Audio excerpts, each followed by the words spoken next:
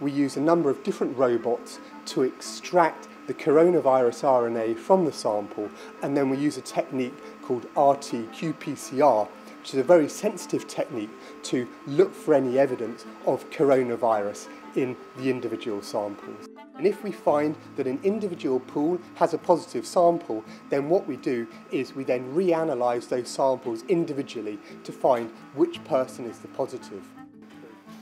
It actually makes people feel much more comfortable about coming to work and being in a work environment. And we think going forwards, regular asymptomatic testing is very important, both for monitoring the progression of the disease, but also giving people confidence to actually be able to start moving back to a normal way of life.